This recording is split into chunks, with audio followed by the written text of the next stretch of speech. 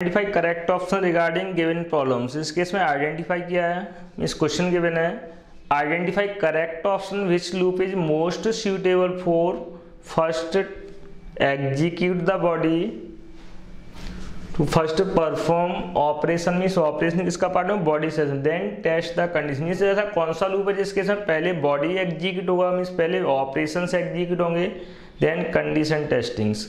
Already discuss किया था for loop का जनरली सिंटेक्स क्या रहता है, for इनिशियलाइजेशंस condition and increment decrement after that some operations in the form of body sessions.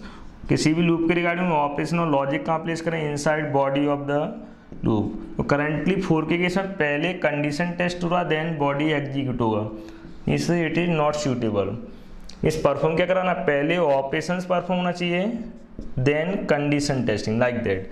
Same as while के regarding बात करें, व्हाइल के केस में जनरली फॉर्मेट क्या रहता है इसका, first condition testing then operations. Again while के केस में पहले क्या perform, condition testing then operations.